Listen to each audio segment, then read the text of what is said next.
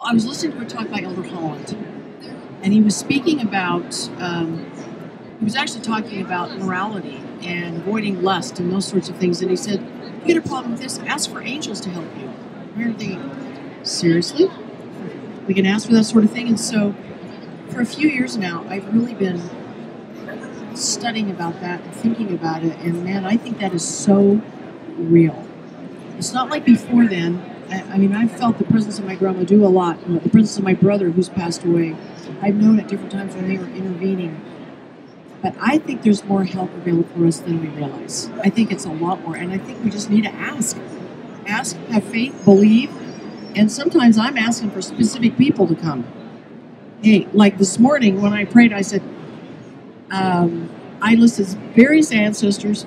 And then I said, and I hope a whole bunch of ancestors of Reno and Vi will just come and be with us on the stage and be there and celebrate in them talking about their family history. I'll bet they were.